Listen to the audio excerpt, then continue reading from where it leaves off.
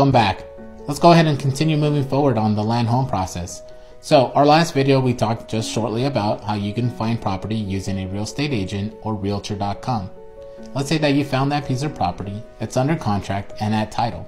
What happens next? The next thing we're going to do is we're going to send our coordinators out to the property to go verify all the work that we need to do in order to put into your package.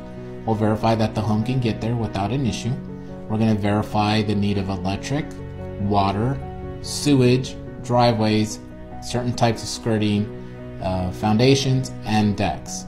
Once we get those costs all back together, we will present you a final cost for us to come to an agreement. Once that agreement has been signed, we will forward that over to the bank so they can go ahead and send out for an appraisal. What the heck is that? Tune in tomorrow so you can find out. As always, like, share, and comment, and we'll see you tomorrow. Have an amazing day.